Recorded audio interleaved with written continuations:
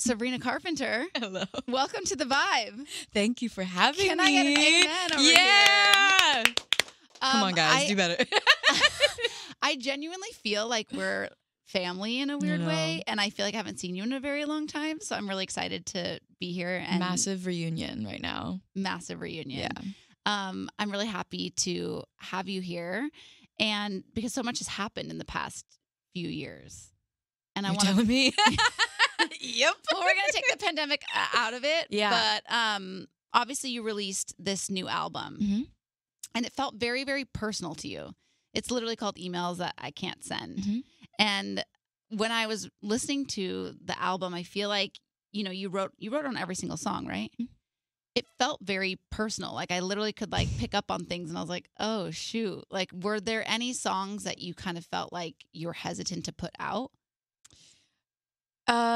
Initially, Emails I Can't Send, like the title track of the album, I think was the one that I was the most unsure about putting out, because even when I was writing it, I was very unsure about writing it. I almost was like rejecting it as I was doing it, just being like, you get very in your head about the fact that everybody goes through things and you're not special in your like suffering. Like sometimes it can be like, oh, everybody has worse problems. Like, why am I, kind of sitting here and basking in self-pity and things that have hurt me? And it's like, I have so much to be grateful for. Like, why am I not able to like stop thinking about these things that have hurt me so much?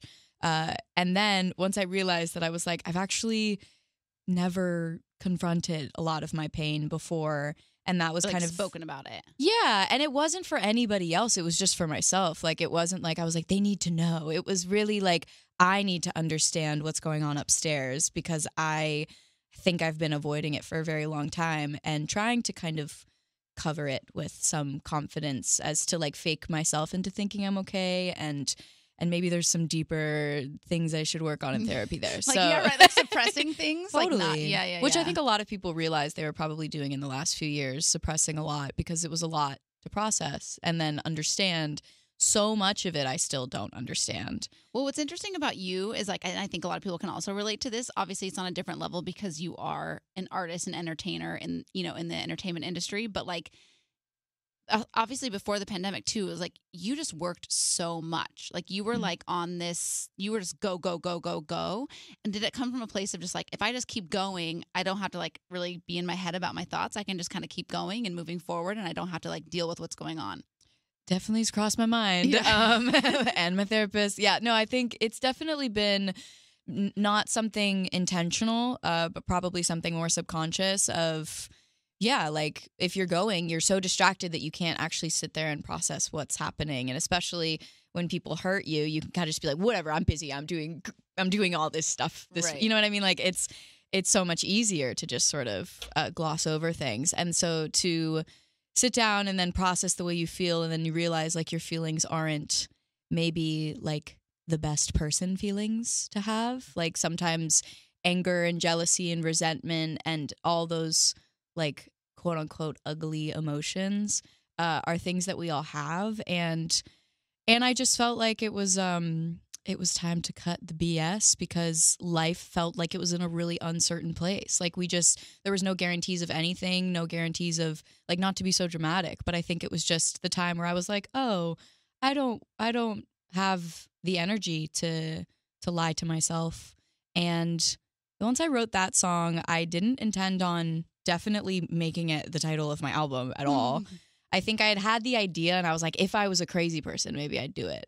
And then I became a crazy person like 2 months later, and I was like, I'm going to do it. Let's go. Yeah. And then everything fell into place, and all these songs that really kind of started from those initial like things that I was writing to myself in the beginning of the pandemic, it all fit together, and it felt very special. I do want to touch on tornado warnings, because you were talking about therapy, and I like, to me, that line in that song stands out so much, that you were like lying to your therapist, and I'm like, Sabrina, bad girl. That's the one person you're not supposed to lie to. But I get it, because like obviously we go through things where like you're not supposed to be doing something, but you're doing it anyway. Super self-aware girl over here. Like, by the way, like I am the first person to like tell them, like, people like, I already know what you're gonna say, but like I kind of needed to experience this because I know it's going to help me grow. And that's like a weird thing that I guess I've been processing. But yeah, that song was way too specific and way too truthful. I have a different therapist now, so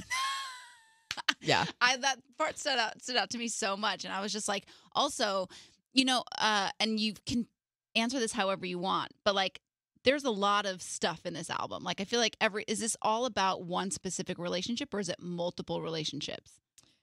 It's about multiple. Like, it's about like, I mean, there are so many relationships in my life that have like crossed over the last few years that I think I was processing. And then, of course, like sometimes when you sit down, you do have like a very specific inspiration or thing that happened to you that just made you feel a certain way.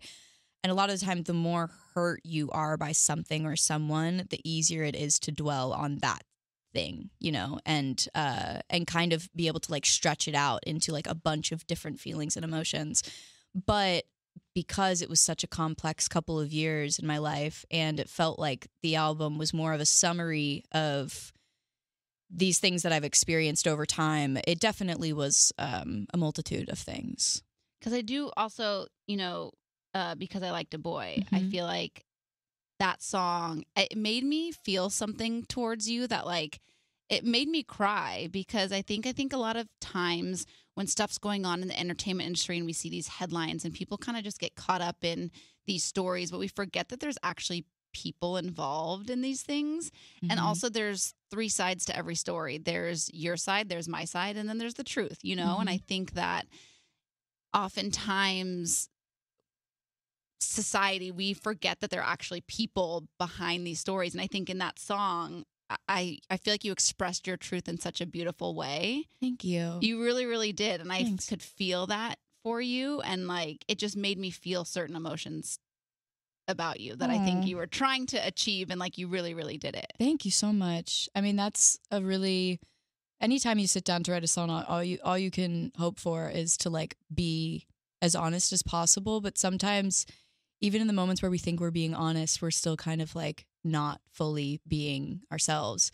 That was why the idea of when I was writing these emails to myself, those were the times where I was being completely honest, because I wasn't thinking about anyone perceiving anything that I felt. And I think that's like a really hard thing, is like when you think about, oh, like I'm a songwriter and I'm putting out music that people are going to hear, and then they're going to interpret it, and then they're going to like think things, and then they're going to like assume things. I didn't want to think about that. And I took time, obviously, to have to be able to like look back on a situation and be able to laugh about it and kind of sum it up as like, oh, it's all because I liked a boy. It sounds so silly, It sounds so silly. And I think that was really where that song came from. Like, I kept being like, this is so silly, right? Just because I liked a boy. No, the best line, and I'm probably not going to get it exactly right, but the best line in that is when you were like, and it all happened after we broke up. Like, we were already done. And then like, I'm having to relive all this stuff. I was like, oh my gosh, that is too good. I think there's like, it's exactly what you said. There's always stuff that people don't even know about or could ever understand. And like, you trying to sit there and like, tell them exactly how you feel and who you are. It's like, it's kind of pointless. I've definitely had to learn how to just like giggle at people like that don't know me trying to tell me who I am. Like, it's a funny concept, but people will still do it until the end of time for whatever reason. And yeah, you just have to like do your own thing. I know it sounds so like, now that I'm saying it here, like forgetting all of the nights that it like obviously ate me alive. Of course, you're but human too. Yeah. And it's like, so to such a degree yeah. that obviously I think everybody experiences it, but it's like you're experiencing it on such like on a high volume. And Not so to mention already at an age where like, I don't know what I'm doing. You Right. know what I mean? And no one at this age knows what they're doing. Totally. And we like make mistakes. We like absolutely are human. We do things that we should not do. We communicate in ways that are not okay. Right. Because we're figuring out how to be people, like good Right. people, hopefully, if that's your goal. It's my goal, but not everyone's. And I so think the fact that you're in therapy says a lot, because like Girl. I feel the same way about therapy. Like, I'm like, oh my gosh, like she challenges me and she pushes back. Like, she doesn't just like say yes to whatever I'm saying. You know what I Totally. mean? I'm like, yeah, that's what I need in my life. I've always loved conversation. I've always loved communication. I think that was like the main reason why I wanted to write songs and Yeah, why I you're a wanted storyteller. Yeah, so I think I've always obviously been very team therapy. I didn't I didn't start therapy until a little bit after kind of the last couple years. I think that was when I realized I was like, maybe I'm not good. Maybe I'm not well. It was actually really funny. I was at the Harry Styles show a couple nights ago, and somebody held up a sign and said, like, I skipped therapy to be here. And he, like, pointed him out, and he was like, never skip therapy. And everybody was like, never skip therapy. I was like, yeah. I know, but like also so that's where I would lie to my therapist. I'd be like, oh, like I have like a family thing. And then it's like definitely a Harry Styles concert. Right. Yeah. I also want to talk about Nonsense because that's your new single. Yeah. And that's the one, I feel like you tailored that song on like different steps or different legs of the tour for like the different city you were in. Mm-hmm. That was so cute and so fun of you. Thank you. It was so fun of me in the moment. I was just like, what's a cool way to, you know, change up every show? Because I think a lot of the times it's just more fun for me and the band and everybody involved. For the audience. Like for you to shout out their hometown. It's like so fun. Yeah. It worked out because that song initially had so many alternate lines and funny lines that I never got to put in the song that I loved. And that's how it kind of started because I was like, oh, I could actually like sing some of those live. And then I was like, oh, wait, I can personalize it. And like every city. And it just became a really fun thing. And yeah, I forget that people see things that you do on the internet. So I was doing them like the first couple shows being like, oh, this is so cute. The audience loves it. And then people were like, yo, I saw that you did this in your show that I wasn't at, but I saw it online. And I was like, oh, no, now I have to do it. Oh, at every show. Yeah, every show. And I did, and I love it. It's so fun. It was really cute. And I love that song. To me, I feel like it's like a rap song. Oh, sick. Thank you. That's like awesome. It's a different Sabrina than I've ever seen. I would never, ever put myself in a category with rappers. And so that's a big compliment. Thank you. But it feels very different from a lot of your other stuff. What was funny is like when I wrote that song too, like there's so much country production to it, but it has like, obviously it doesn't feel like a country song at all. But there's like pedal steel in it that I love. And I think it was just like a very,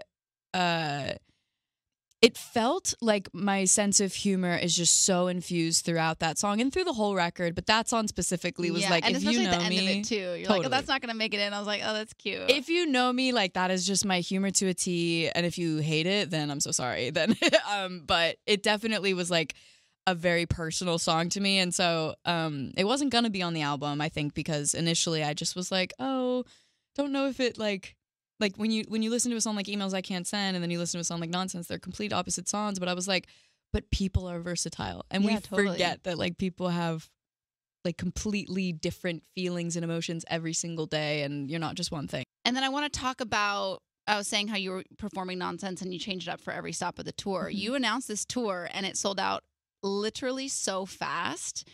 First of all, I wanted to ask you how that felt because I do know like, coming out of the pandemic, everybody was going on tour. And so I think a lot of artists were kind of in this place of just like, do people even want to go to shows anymore? But like clearly they want to see you. That's such an incredible moment for so many reasons. One, just because I feel like touring has always been like the love of my life. I love being on the road. I love performing songs that I'm really passionate about. And there's just like an energy you can't get anywhere else that you get at a live show. And I think when I announced it, I was more just so excited as opposed to like nervous or unsure. I was just so excited because these songs, I knew that they were going to really be special and translate live differently than they do on the record. And just to have that experience with fans that I've grown up with and then fans that maybe, you know, met me because of this album, like it's such a cool feeling. So I wasn't expecting it, but I was pleasantly surprised and so grateful. And it just made every show, I kept saying, I was like,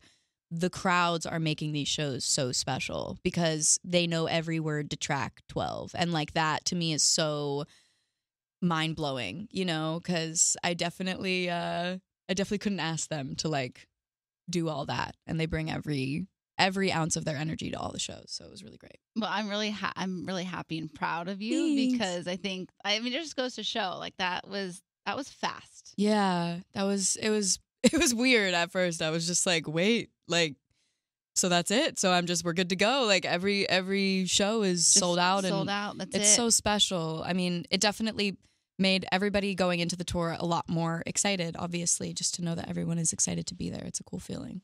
And so you buttoned up that tour, all those stops that you announced, they're done. Those are done. Those are done. What is the future like for you, Sabrina Carpenter?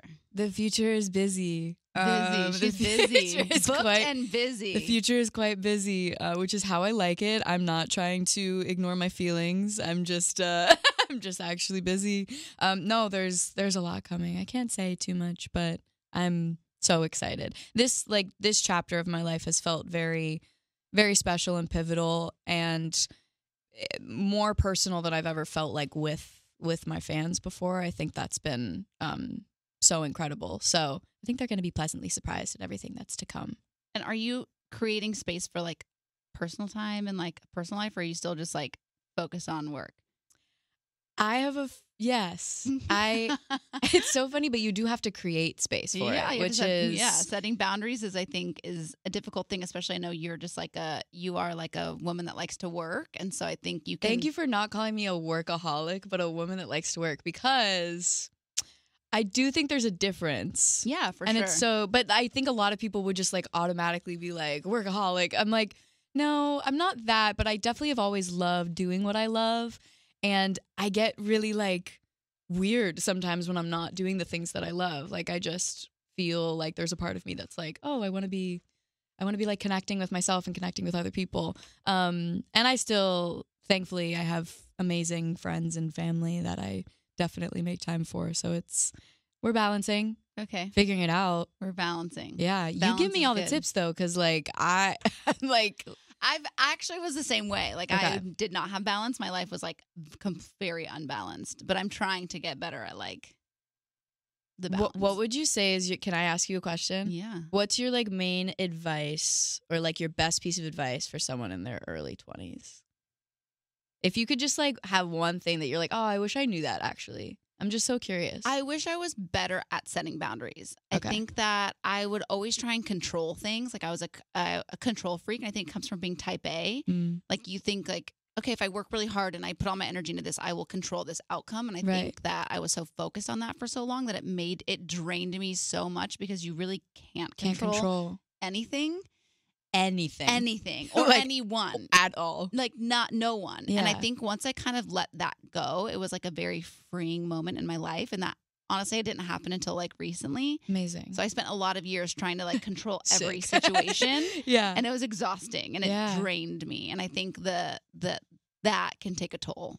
That's actually really great advice. So thank you. Yeah, absolutely. Because it's something you have to remind yourself. Like, I think of it sometimes as like I need like Post-it note reminders every day to remind me of things that are so obvious that I should just remember, but you forget because they're so obvious. Like, you know what I mean? And just setting boundaries is a huge one, but also letting go is hard. And but like very freeing. So freeing. So then you just live your life. So important. You don't put expectations on people or relationships. You just kind of go. We're just vibing on the vibe. Just vibing on the vibe. Literally, we just have to vibe. Like, I love you so much. Thank you for being here today. We love you. Whenever you're in LA and you want to come by, I'm gonna sleep here tonight. Feel free. You're always welcome. Thank you. I love you so much. Love you so much. You're the best.